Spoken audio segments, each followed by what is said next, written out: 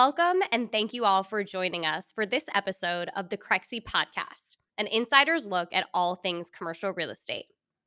I'm your host, Ashley Kobovitch, Regional Director at Crexi, and today we are thrilled to sit down with our very special guest, Fernando De Leon, CEO of Leon Capital and Crexi's first investor and evangelist. Before we dive in, a little bit about our guest.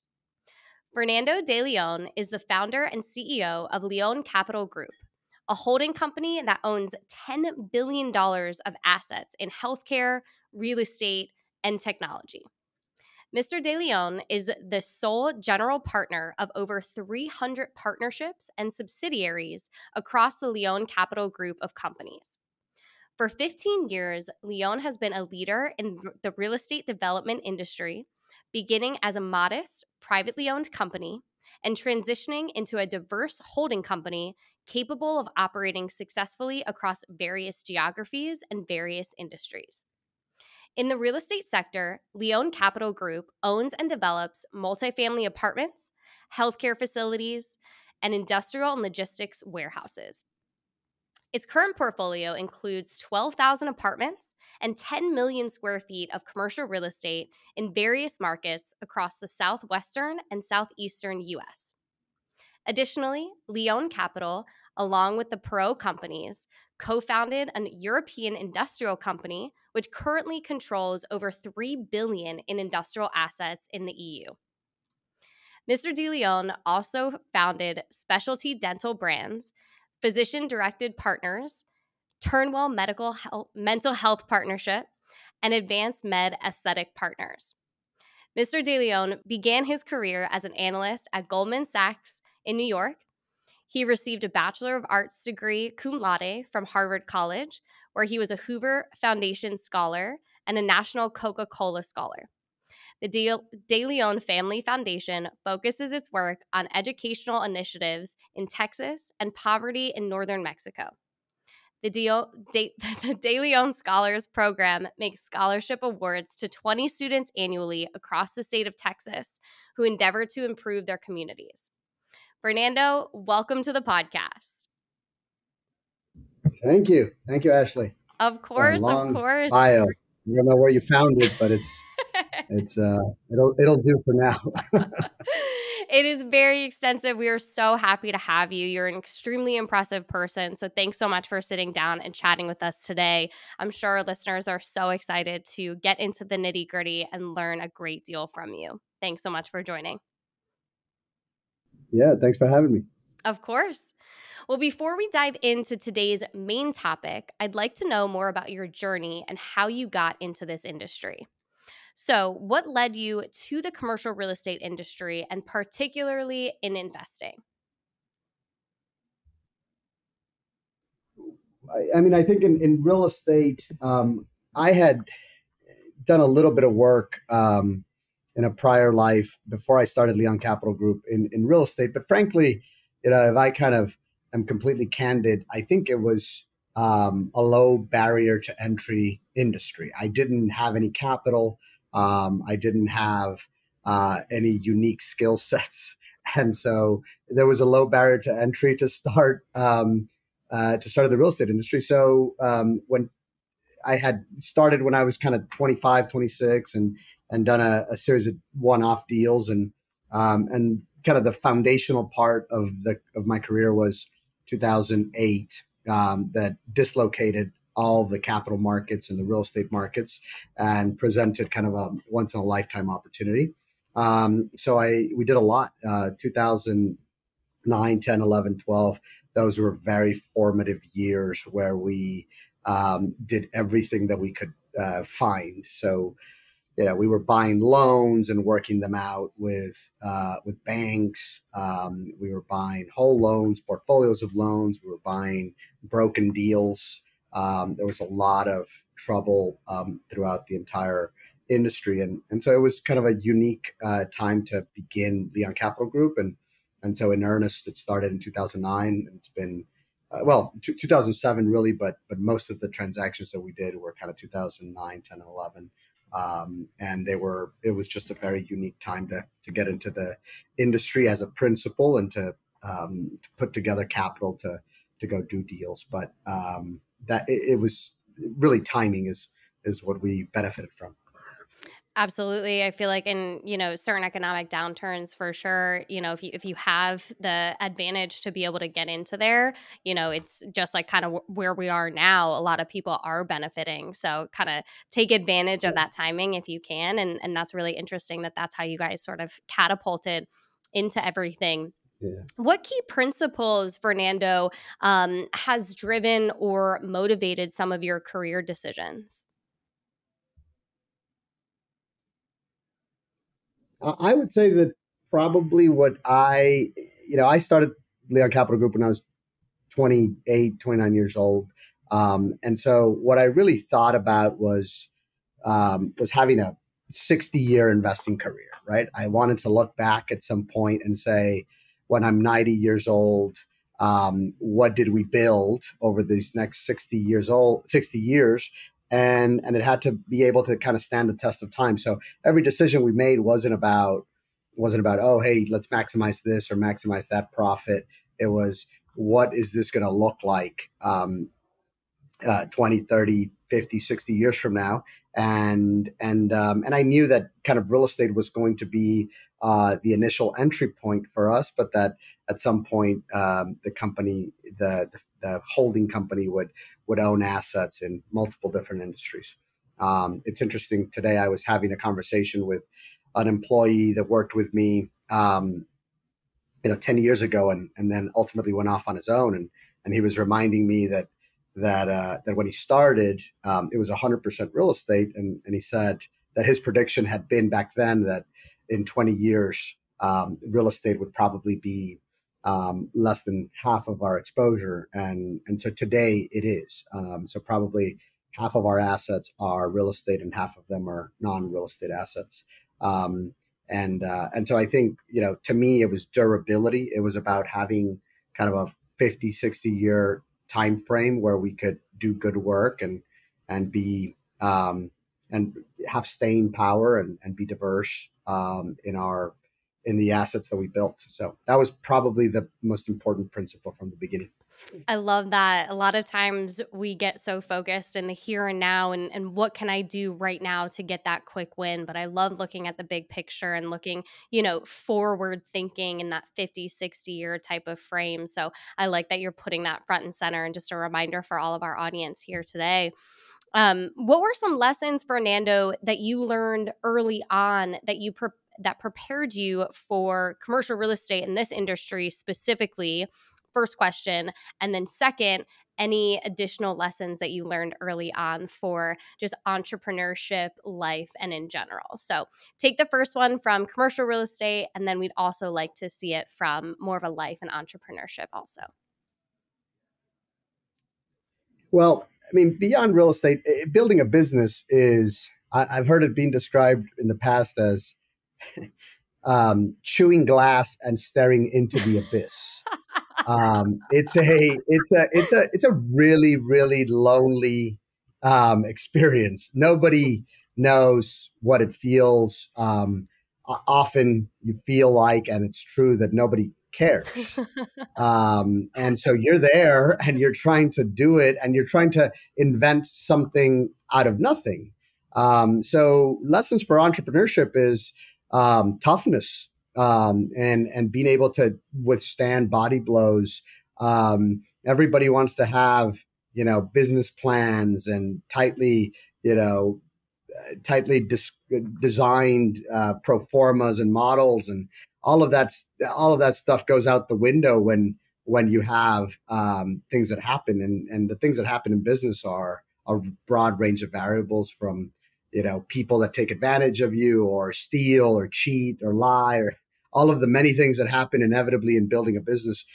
So you have to have the stomach for it, and there's just there's no way around that. You have to be able to withstand changes that happen every minute. And so if you're not comfortable in an environment that changes every 60 seconds, go do something else, because building a business is going to require your full anxiety and your full intellect every second of the day. So I think it's toughness, it's grittiness, and it's the ability to withstand constant change and unexpected problems. So that, on the broader business building side.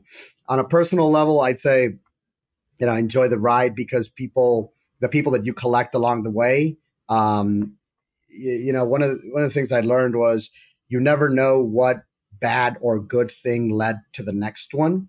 So if you kind of, if I look back at a bad deal that I did, and then I look at the unintended consequences or the connection points that happened from that bad deal to somebody I met as a result of it, it would have been, I would have missed out if I hadn't been in that position. And even though I'd lost money on a deal or something, I met somebody that led us to a different opportunity. And it's always like that. So if you kind of whine about the issues and about the bad breaks, you're not of strong mind to see what's around the corner and look at opportunity that comes from it. And there's always opportunity. You just have to, be looking for it. So I would say that, philosophically at a personal level, you have things that don't go well, and then you find opportunity in that chaos or in that disappointment. And usually it all goes back to people. So if you treat people right, if you're a reasonable, logical human being, people will come back to you and find opportunity. And so I would say that I could trace back every one of the greatest successes that we've had. I could trace it back to a moment where it was originated by a bad disappointment. Every one of them, including Crexi. I met Mike DeGiorgio buying a real estate asset that was ultimately a very bad investment. The real estate shopping center was a pretty bad investment. But in that shopping center, we met, made an investment in Crexi, and then ultimately we leased space to a company, a dental business in that shopping center that we today still own. And that dental business, is the largest specialty dental business in the country today, 7 years later, and it came as a result of that bad investment in a real estate deal. So, nobody knows how this stuff plays out. And I think you have to have general optimism. You have to have, sort of a flair for having fun with it because you don't know what's around the corner. Oh, I love all of that and love that insight story. Obviously, with your relationship with Mike, has been a long one, being one of Crexi's earliest investors. So thanks for sharing that story. But I completely resonate, and I'm sure our listeners have as well. I mean, from an entrepreneurship in general, I personally don't have kids, but a lot of our listeners might. It's kind of like your baby, right? And you have to just roll with the punches, and sometimes it's hard days, sometimes it's great days, but as you said, just have that optimism, have fun. I always love to say to my sales teams as well is resilience is everything, right? And always take something from, as you said, maybe a bad deal or a bad investment or a bad call, a bad pitch. If you learn something, if you're treating the customer correctly, as you said, treat people right, you're going to come out on top. So just approach that life, approach entrepreneurship with that optimism, and kind of let that be your guide and have the resilience to overcome the downfalls. So appreciate you sharing that. I absolutely resonate with it. Some days are tougher than others, but if you have that glass half full, you'll always be winning, I think. So early on in your career, or middle of your career, even now, talk to us about some of your mentors and how they helped guide you on your path. Well, it's interesting. I've always gravitated to people that probably have a couple of characteristics. One is people that are self-made, so they made something of themselves without, without inheriting it or without, receiving some kind of advantage. So those are, I usually gravitate culturally and philosophically to people like that. And then second of all, I do gravitate and I have a bias towards people that build things, that make, that kind of put their imprint on the world. And sometimes that's technology, like Crexi. Sometimes it's a chicken restaurant. Sometimes it's a large healthcare company. Sometimes it's an ophthalmologist that owns 9 ophthalmology clinics in Atlanta and has built a remarkable practice with multiple physicians. Or sometimes it's a landscaping company that happens to have a dozen crews working landscaping in East LA or in the San Fernando Valley, and it's started by a businessman who immigrated from Central America and came to the United States and built something. And so so those are the people that I really kind of recognize and I hold as prototypes or mentors. I don't usually have a lot in common with the fund managers and the finance folks that are kind of using other people's money and managing third party capital, have very little skin in the game, and that's a very different business, right? That's essentially a banking investment management business, and so I tend to have a great deal of admiration, respect for people that build consequential businesses that really create employment and that have a discernible impact in their communities, and those are the kinds of people that I'm kind of naturally drawn to. There's a lot of people. There's a gentleman who when I was getting started, he since has passed. He started a chain of universities in Latin America, and he was one of my first investors, one of the first people that believed in me, and he built a monumental business, probably a $3-4 billion business that he owned 100% of. He had started as a teacher, had students, and then gradually built it into a for-profit education system. And there's probably several million people that have gone through those universities and improved their lot in life thanks to this gentleman, Ignacio Guerra. But he was one of my first investors, and he, a person like that, I remember, being 27, 28 years old and sitting around and saying, we should do this. And he would say, and he was, probably 85 at the time, and I was 28, and he would say to me, no, you need to do that. And then 10 times more than that. So he was like, constantly pushing. I thought I was being ambitious, and I thought I was being kind of young and impressionable. And he, kind of one-upped me on being more ambitious, at his ripe age of 85. So, he had a zest for building businesses and finding entrepreneurs. And I want to believe that that's kind of why he invested with me early on. And I want to believe that that's why I invested in Mike DeGiorgio early on, right? Kind of a tough, scrappy guy like Mike who wanted to build something. And so there's sort of a domino effect of people that believe in each other based on grit and toughness and wanting to build something out of nothing. So it's kind of the cycle, I think. One thing leads to another, and that gentleman in particular kind of set in motion a pretty good domino effect that even today we see. We invest in a lot of different businesses, and some of my kind of attracting business leaders comes from those initial things that I learned from him. Absolutely. I love to hear that. And I love to hear that even still, as you're getting older, you don't have to lose that grit and that hungriness. And, you can just give a direct answer. And that's what a lot of people are missing these days. So I love that you were able to get that early on and then transition that and kind of pay it forward into the people that you then trickled down to and starting investing and started to invest in.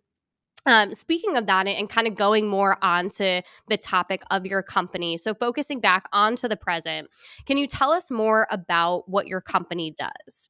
So how did your holding company come to be, and what kind of player is Leon Capital in the real estate industry? So the holding company, Leon Capital Group, basically holds two types of assets. It holds real estate companies and non-real estate companies. The real estate companies in Leon Capital Group, there's an apartment business that primarily builds apartments. We buy land, entitle it, develop it in 6 markets: in Raleigh, Tampa, Orlando, Dallas, Austin, and Phoenix. And those markets, we buy land, entitle it, permit it, design projects, construct them, lease them, operate them, and sometimes sell them. So that's a pretty basic business. We build probably 3,000 apartments a year across those markets, and then some years have been more, some years have been less. I think right now in the pipeline, there's probably 6,000 to 7,000 apartments that we're building in those 6 markets. We do the same thing in the logistics and warehouse distribution business. So we buy land, we build warehouses, and we also buy some kind of value add warehouse product in these markets. Some of those are kind of infill logistics assets, and we accumulate those assets, cash flow them, hold them. Sometimes we'll sell them, but for the most part, we hold those assets. And then we have a separate investment in Europe where we are co-managers with a large group, and we develop warehouses there as well in the UK, Poland, and Germany. And that's a business that we've been in since 2010. So it's going on 12 years now, and it was acquired at the bottom of the cycle in 2010. If you'll recall, Europe was a few years behind the United States. So Greece and Spain and all of those issues in Southern Europe were plaguing the European economy. And so 2010 and 11 were really good years for us to come in and make bets in European logistics. And so that's the real estate business. And then it has some other assets. We own healthcare assets, real estate healthcare assets. We make investments alongside other developers. We'll back developers when they want to start a real estate company. So sometimes folks that are starting a new real estate company, we'll support them with capital so they can go and do deals. So we do what we call GP investing in real estate as well.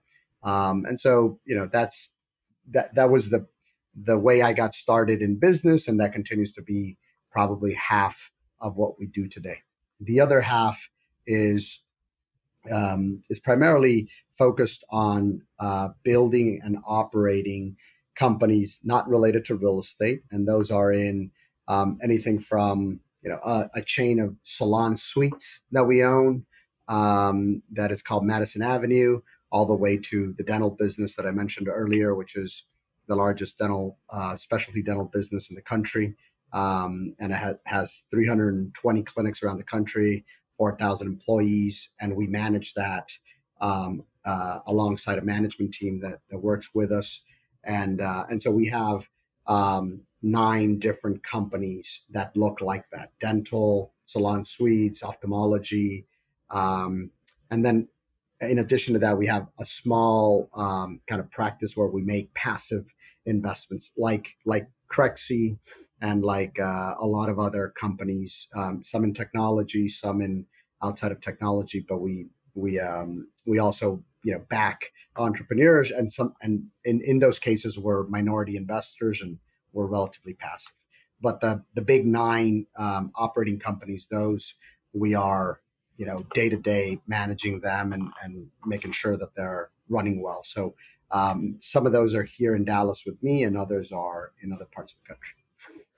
That is awesome. Fernando, I don't know about our listeners, but I am exhausted just hearing that. No, I'm just kidding, but it's awesome. Is there anything that you don't do? It's truly amazing everything that you cover and starting this from the ground up. So, how did you build your portfolio, and what do you look for in investments or in terms of business collaborators?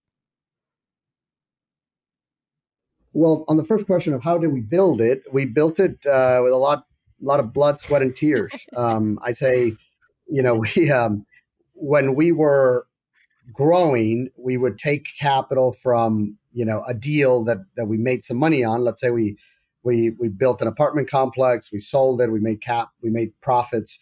We used those to fund a dental business or a veterinary business, and then sometimes the veterinary business would generate cash flow, and we would use that to fund real estate businesses, real estate development assets, and so all of these work in synchrony, and that's how we built it. We don't run a fund, and we don't use a lot of third party capital.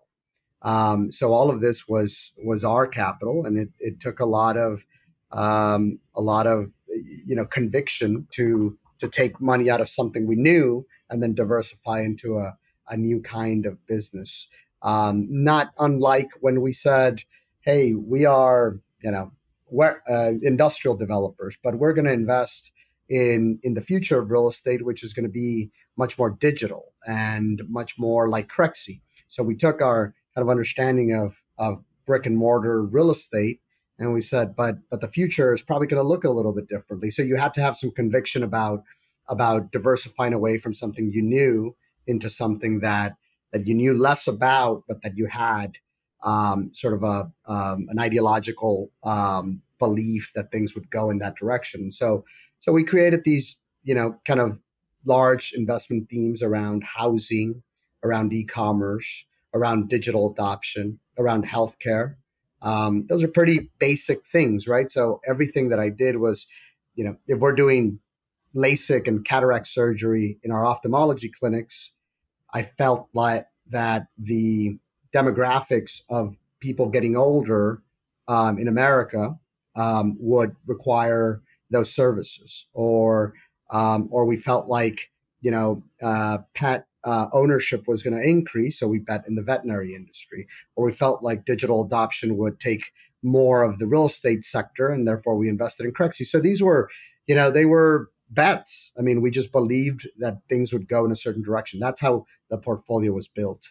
But I stress the fact that because it's not a fund, anytime we had a win, we had to go do something that we believed in.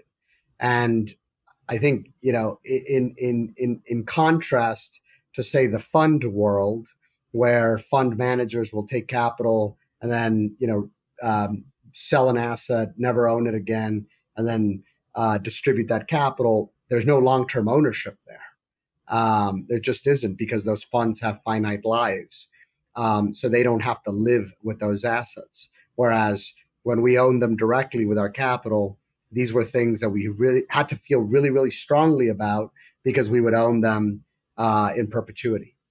Sure, absolutely. And I love that you bring up that point, because that's a next question. So making your decisions, you all want to have that conviction, and it is a bet, but you want to make sure that this is, what you guys are looking forward towards the future, and what you really think with, without doubt, or with a little bit of doubt, that is going to happen. So can you tell our listeners what are the investment principles that sort of guide you and your companies? And how have they maybe adapted or changed or stayed the same in the current market?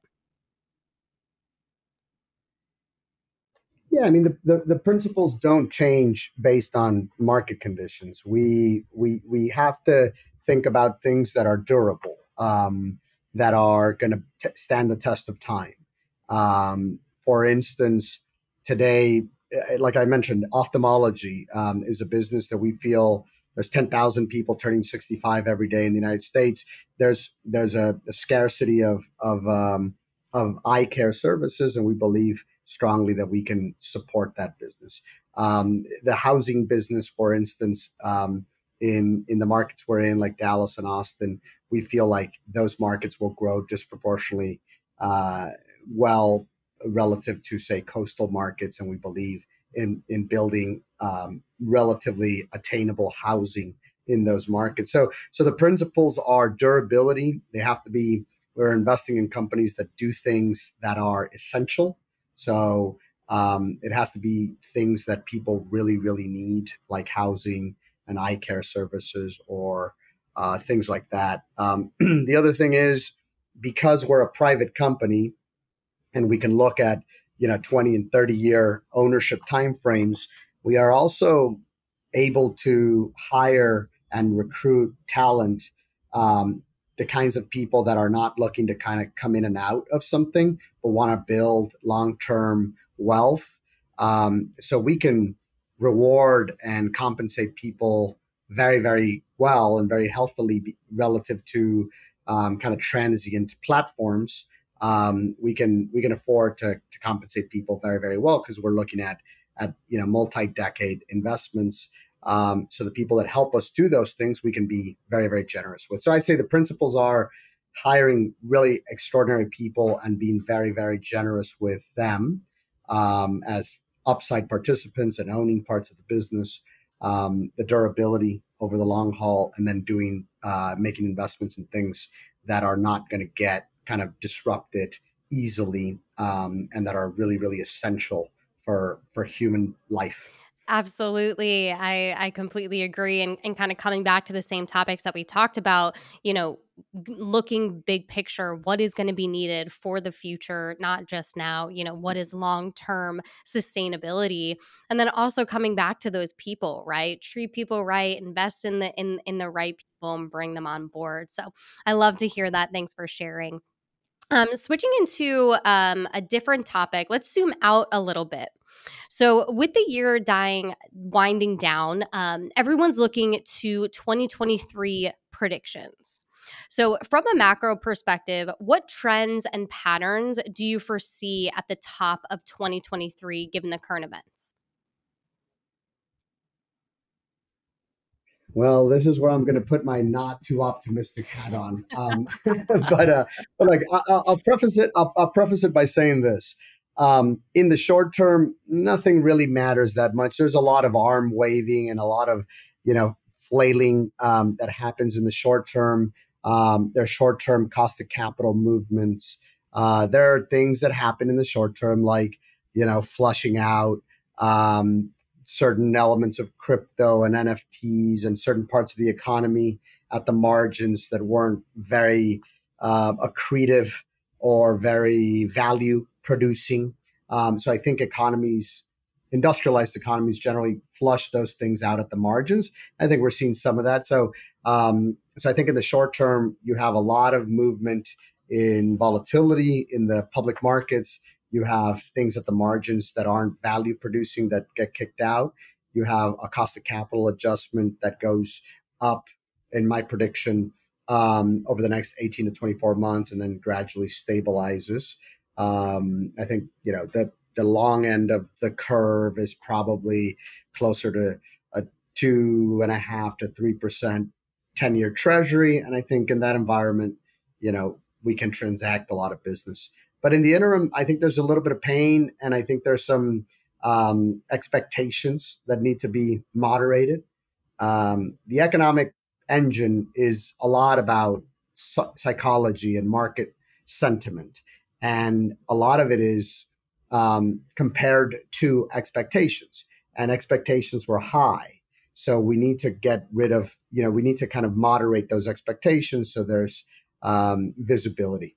And I think that's what happens over the next year or so. So it's a pretty cloudy environment. And I think, business people like me and others, I think we're generally defensive going into 2023 for the right reason. So I think, people's expectations of what they deserve also need to moderate a little bit. That's a cultural question. To a large extent. So I think we're going to have a pretty cloudy 2023 where things are going to be shifting around. And I think capital investors and people that make business decisions need to be generally defensive. Got it. I totally agree. What are your thoughts on where we're going in terms of the rising cost of capital and how are investors or sellers adjusting their strategies or portfolios? Yeah, I mean, I think cost of capital is pretty murky for the next couple of years. Probably, call it 1 to 2 years. I don't see it going past that, but I do think that we're resetting what the price of money is. Some of that, it's clear that you cannot get away with printing, $3 to $5 trillion worth of stimulus and not altering the value of anything, right? If you create, $3 trillion of anything. I don't care if it's rocks or land or anything. If you create $3 trillion of anything, it's going to distort the value of it. So we're in price discovery for what money costs. Hell, we were in price discovery for what money is until about 3 weeks ago, right? We were thinking that some kid in the Bahamas, plain entrepreneur was inventing money, and people believed that nonsense. So for a while we were still trying to figure out what money was. Now we've gotten past that, and I think that's just where the dumb money is. And now we're moving to what's money valued at and what's it worth. So we're in a point where we're trying to discover that, and I think some of that is international related, some of it's geopolitical related, some of it is obviously inflation related, but there's certainly too many variables to count geopolitically and in terms of visibility to figure out what the cost of money is in the next 12 months. And so I think the markets will decide that. I do think, again, the long end of the curve is already pricing in about a 3% 10-year treasury, which I think is kind of where it should be. And I think we can live with that. But we issued, I think, over the last 3 weeks, about $120 billion worth of debt per week every one of the last 3 weeks, and so we are producing U.S. dollar denominated debt, and so the cost of our borrowing will track that, and that's why I think our treasury cost, our treasury yield is so high, because the market is pricing in less quantitative easing and more debt production. And those are all things that we have to watch. I mean, politics do matter, and they impact the cost of capital dramatically. So there's about a year or two of price discovery for the cost of money, but at least we're not still trying to debate what money is.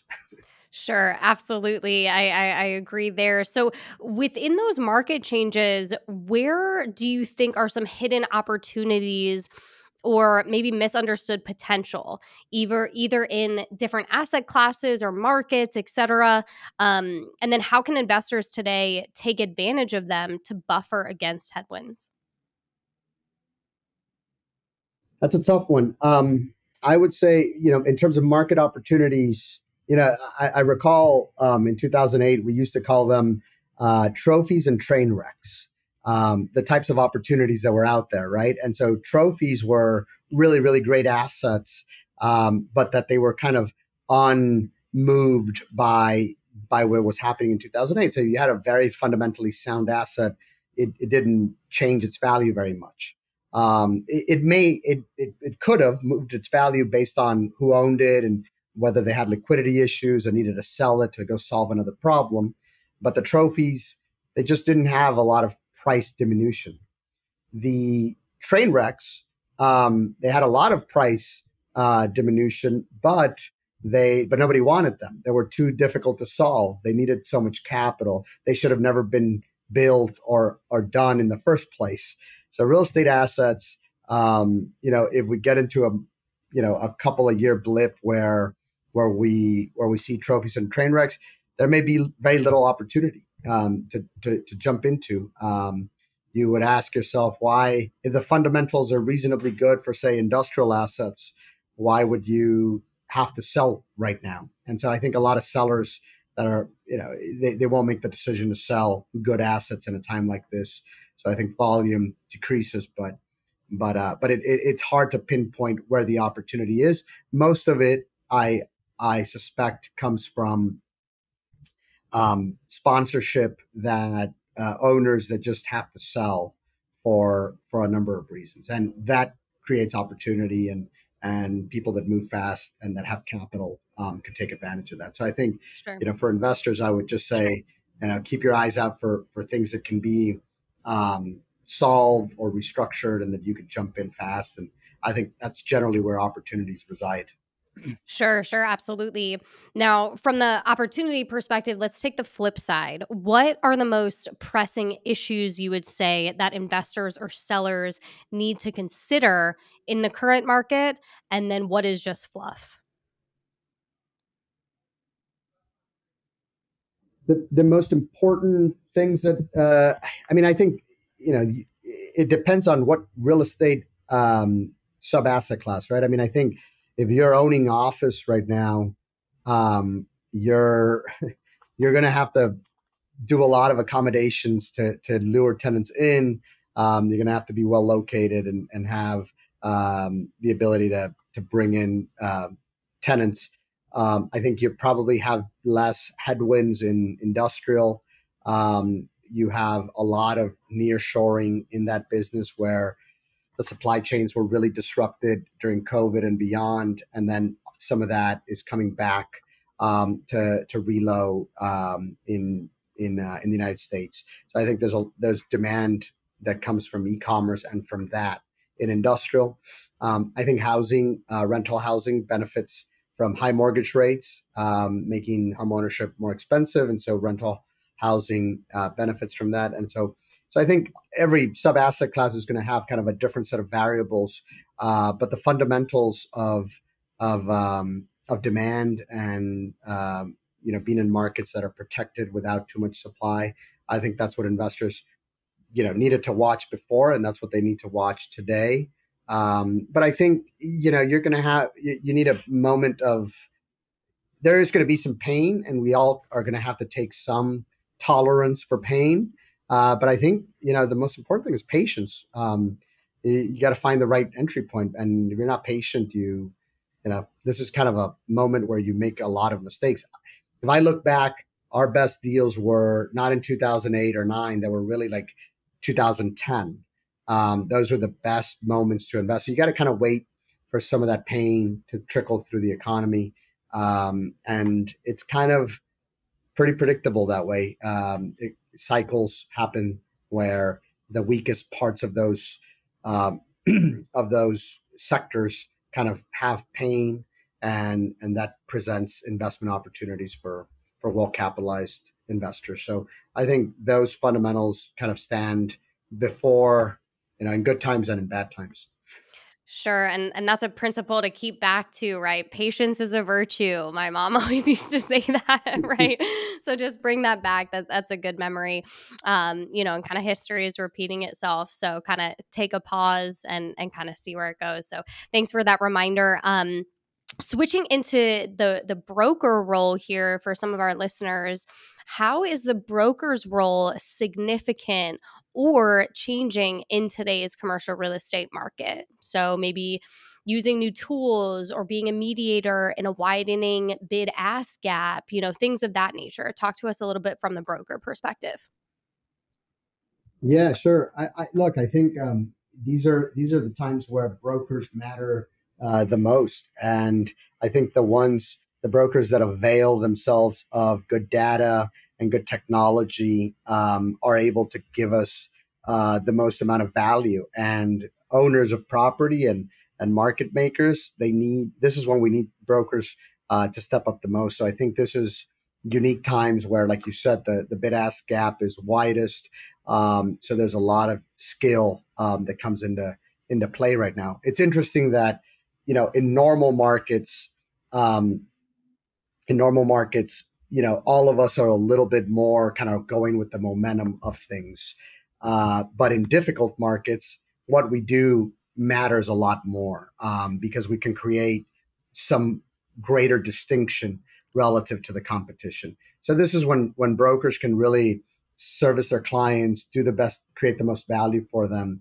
But some of it is being clever about technology and about gathering data and about having the best way to reach customers, whether those are tenants or buyers.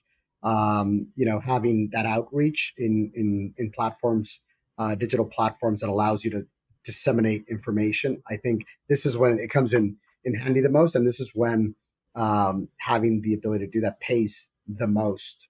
So I think for those listeners and brokers that have not been in the business that long, or this is their first kind of market dip or cycle change, you should take some solace in the fact that this is a really good opportunity, right? These are the moments where you kind of prove your mettle and prove your resilience and capacity, and you can differentiate yourself from the competition. So, people should see this as an opportunity, not really be afraid of it. So I'd say, today the brokers over the next 24 months can really, really prove themselves.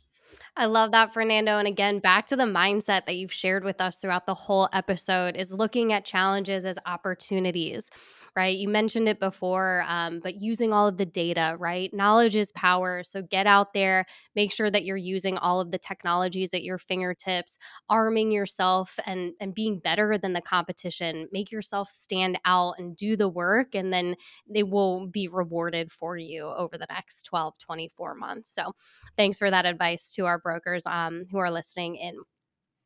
Now, fourth topic, to tap your brain, we have some rapid fire questions and words of advice. You ready? All right. All right. Don't be nervous. Okay. So, first one, if we were to give you $10 million today and you had to invest it immediately, what would your go to asset type and location be, and why? I'd invest in the mental health business, and I would invest in it pretty much anywhere in the country. But we are currently doing that, and I think that's the best investment thesis.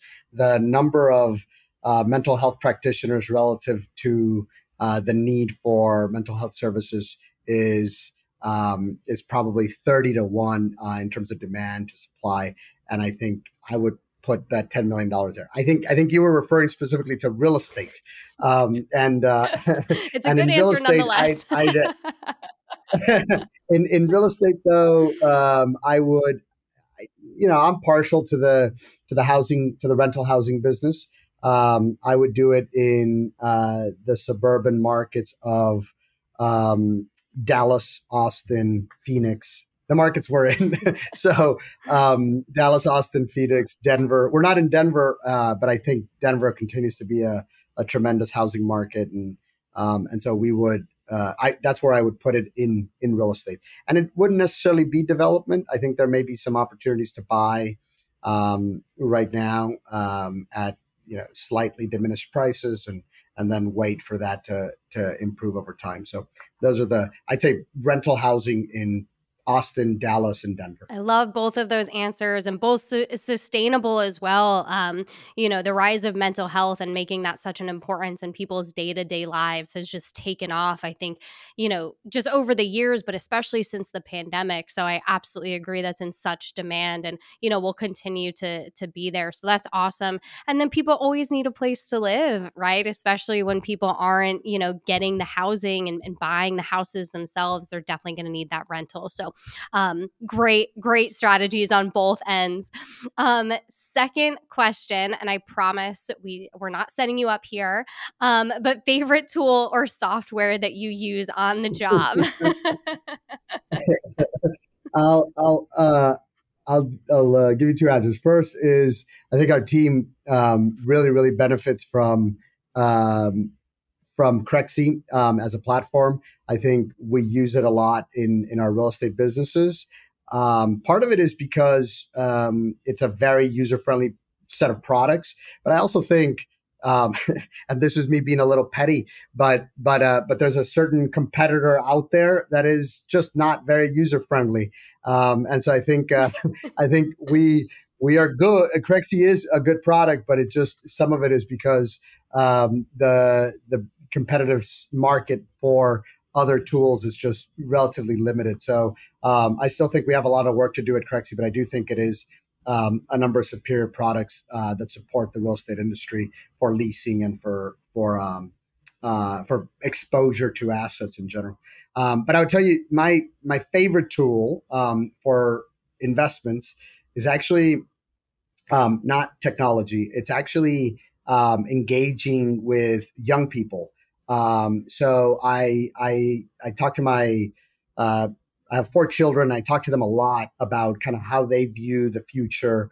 I've begun to guest lecture at a university in entrepreneurship, and I talk to students, college students, about kind of how they want the world to be and what they think is the direction that we ought to go in terms of as consumers, as people, as people living in society and the things that they need. So I would tell you my favorite tool to use is just constantly talking to young people because, as you get older, you got to kind of get set in your ways and you think you're right about everything.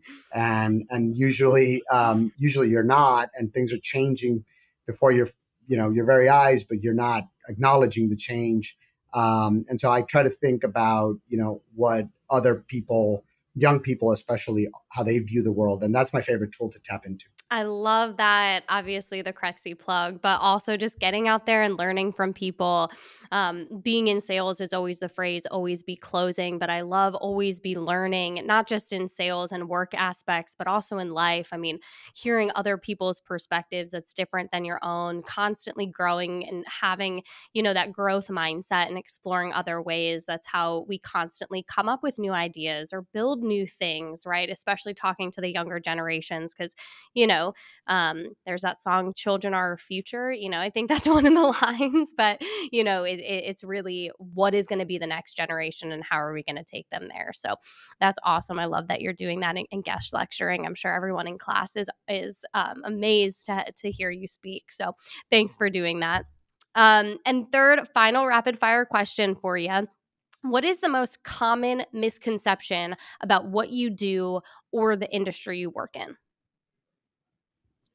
That's a great question. I'm going to get a little controversial here for a second. I think a very common misconception is that private equity companies make money.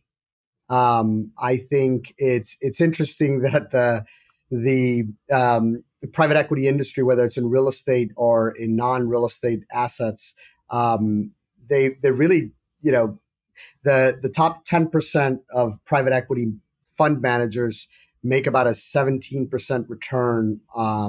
And those funds generally only have a 20% carried interest above a preferred return. So they're really generating, 2 or 3 points on their assets plus fees. And so it's a very, very small amount of profits generated by private equity. And generally, I think you see that because now you have private equity managers that are publicly traded, and the public markets, don't really pay great multiples for fund managers for private equity companies. So if you look at the Apollos and KKRs of the world, they trade at kind of 10, 11, 12 times earnings, and they're relatively small companies. So, Carlyle's the third largest private equity manager in the world. They manage $550 to $600 billion of assets, and they're about 5% the size of Starbucks. So Starbucks is 20 times larger. Sure, that's definitely a good one. So thanks for sharing. As someone who has amassed such a large portfolio, Fernando, what advice would you give to newcomers or developing professionals within commercial real estate? I think I'd go back to the idea that you never know what's around the corner. I'd say in any industry, real estate or not, the people that you're around, every human being has potential and an opportunity, and so one thing leads to another. And how you conduct yourself around people. I mean, why would you give up that option of tapping into opportunity, right? If every human being has an opportunity that they can come across, why wouldn't you want to be related to that person that can bring that to you as an opportunity? And so I tend to think that, keep your options open by being reasonable with people and being attractive as a partner, as a business alliance. I think in everything we do, I think if you kept your options open, I think you'd be better off than if you were, difficult to work with and nobody wanted to deal with you. So I tend to think that keeping an eye out for what's around the corner is a very, very good way to be an investor and to be a business person. Awesome. I couldn't agree more. Build that personal brand. You never know what anything is going to come to. Always look at it as an opportunity. So appreciate all of the words of wisdom and sharing everything with our audience. Thank you so much for joining and sharing your insights. I know you're very busy and we appreciate you spending the time to sit down with us. Fernando, where can people Sure. find you online if they want to get in touch with you? So email, social media, LinkedIn, give it to them. I think email. I'm sort of a technology neophyte, and I don't do any social media. I know that our company has like a LinkedIn site, but I don't know how to access it or anything. So email me at fdeleon@leoncapitalgroup.com, and I'm happy to talk anytime. Awesome. Well, thanks everyone who tuned in today. If you enjoyed this episode, do not miss the next one. Visit go.crexi.com/podcast and sign up to get the next episode delivered straight to your inbox. Of course, you can always subscribe to the Crexi Podcast on your favorite podcast app and check out our YouTube channel for video recordings of each episode. Take care and be sure to tune in next time.